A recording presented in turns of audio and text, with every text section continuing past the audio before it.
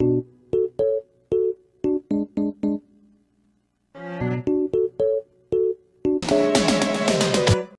welcome back to the podcast, and today we're going to be talking about the topic of sanctification.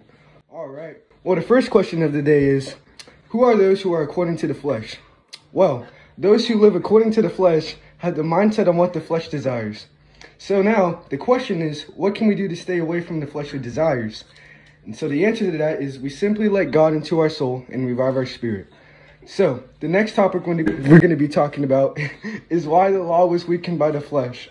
So, the law was weakened by the flesh because people cannot obey the law and of their sin. An unbeliever please God. Why not? What does the Bible say our good deeds are like in the sight of God? Well, an unbeliever cannot please God unless they give his life to Him and believe, no matter how good their deeds are. Okay. Alright, so the next part of the podcast is we're going to have a guest interview. His name is Gerard. Gerard, how are you doing today?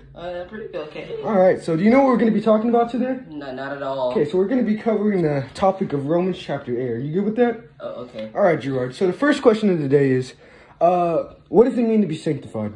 To be sanctified is to have your full faith simplified, clarified, and deepened. Also, you need God. Right? Alright, very good answer, Gerard. Okay, but I have another question. What is God demonstrating to us in sanctification? Well, whether you are too bad or think you are good enough, it makes a difference to know that we might become right with God by faith in Christ and what He has done. Alright, folks. Well, thank you so much, Gerard, for coming in today to the podcast.